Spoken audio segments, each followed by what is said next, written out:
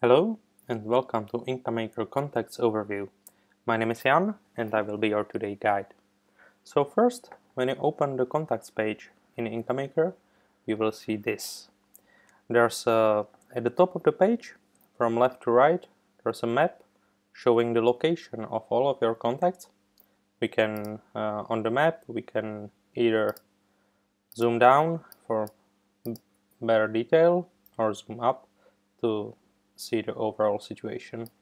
As you can see, most of my contacts come from around Prague, but I believe there are some also somewhere else. Maybe I'm right, maybe I'm wrong.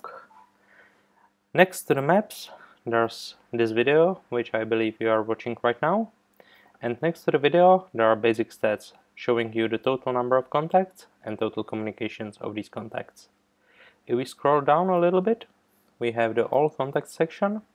At the top, we have functions to either create one contact manually or to import multiple contacts from a CSV. If we click one of these functions, a dialog will appear and you can fill the details.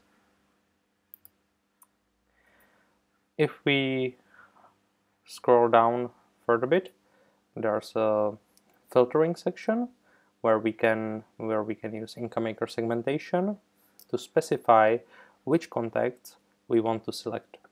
So in my case, I will select contacts which are in the special deals newsletter, and you can see the amount of contacts was reduced to 2. If I select both special delivery and weekly, it will show me the combination of those two segments.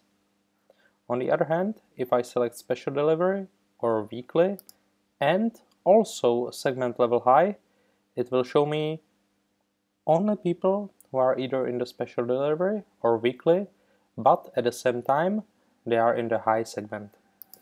So we will deselect all of them and we will scroll down a little bit.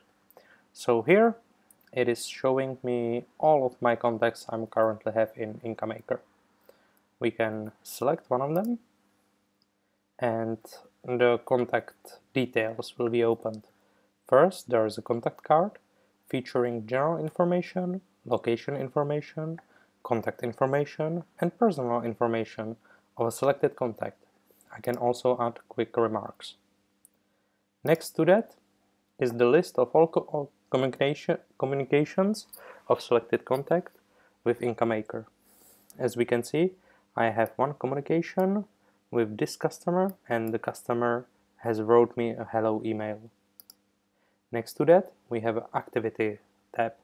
We see all the activity of this customer against Incomaker.